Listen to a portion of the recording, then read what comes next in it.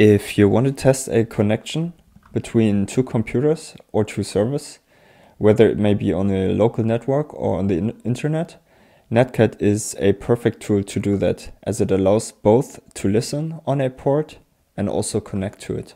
So in this example, I'm going to show you how to open a TCP port connection, as well as a UDP connection, and then also to connect to that. So in the first example, I will now open with Netcat on port 123. So basically NC is for the Netcat command, -L stands for listen, and 123 is the port that we're going to open in the first shell. And let's assume the second one is a other computer over the internet. Obviously, these machines need to be technically able to do that, so they must be on the same network. So you cannot connect from the internet to a machine that is in a private network. And using nc-vz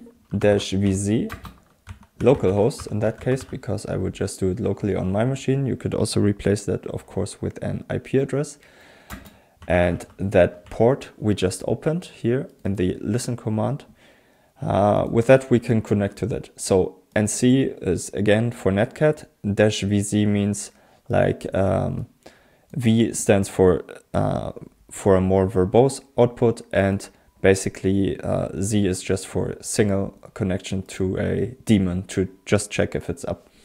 And of course the host name and the port. So here you can see the connection was successfully established and the server also just stopped already. So now we can do the same with UDP. That works basically the same way. You just add a U to listen to UDP, and you can see the port here is open.